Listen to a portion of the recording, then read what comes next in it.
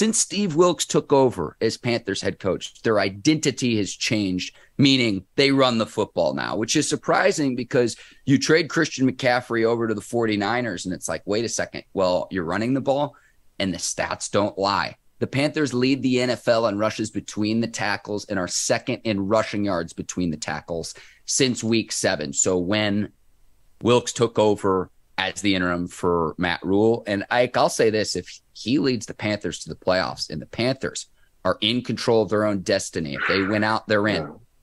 If he gets the Panthers in after the brutal start that they had under Matt Rhule, you have to strongly consider.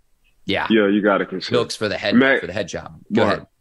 Mark, I agree with you 100%. You have to strongly consider, unless the owner wants to just clean slate.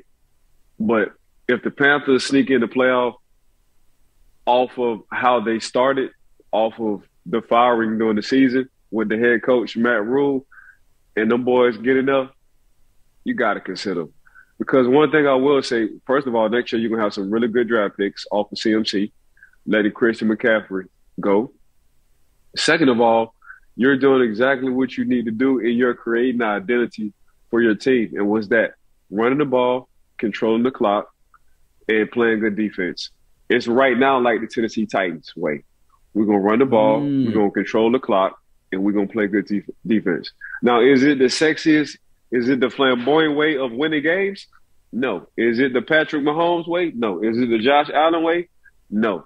Because they don't have a Josh Allen or Patrick Mahomes kind of quarterback.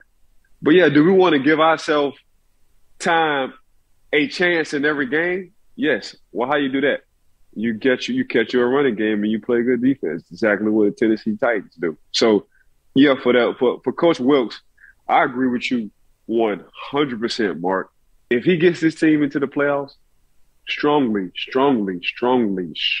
consider giving this man the head coaching job.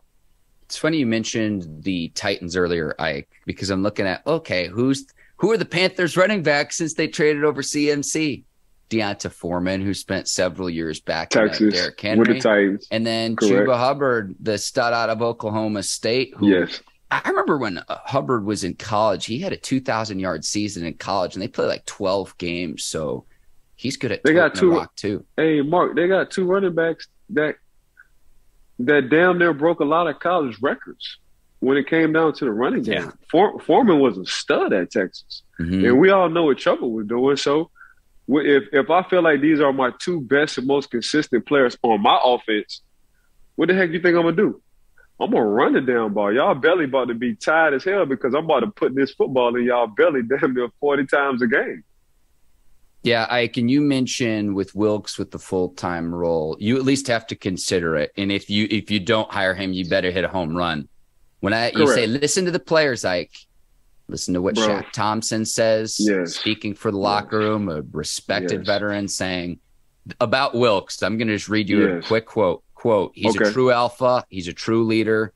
Guys follow behind him. He's a great coach, and I hope he's here for a while, end quote. Hey, listen. What Mark, I need to know. He traded CMC, right? Which was a hell of a trade for San Fran, and obviously it's going to be a good trade with the draft picks for the Carolina Panthers.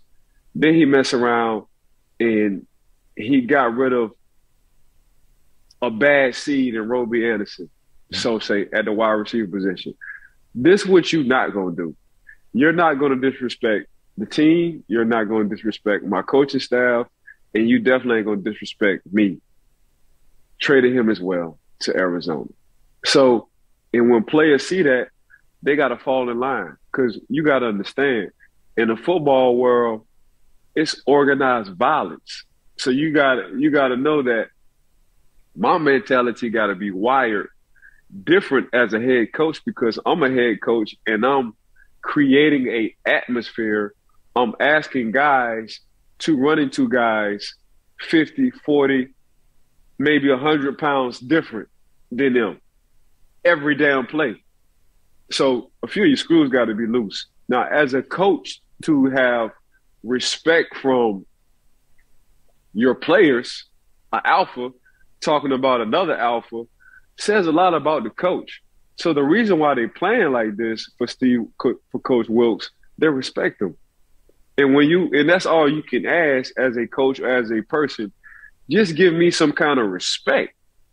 So, like I said, like you talked about, highly consider, depending on how the season go with the Carolina Panthers, Coach Wilks as a head coach.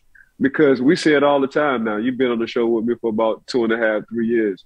Mm-hmm. Hey, players ain't going to lie to you. They're going to tell you the truth. All you got to do is listen to their post or their pregame speeches. They letting you know everything that's going on in the locker. They letting you know if players like other players. They just letting you know. And we take from that and we put our 2 cents in and we'll evaluate how and what we want to say. But yeah, Mark, for Shaq to come out and say this about Coach Wilks, they always felt like he should have been the coach because that's the whisper. Yeah, we love Coach Matt Rhule. He's our head coach right now, but they got a coach sitting right behind him that he's really our head coach. This is how players talk.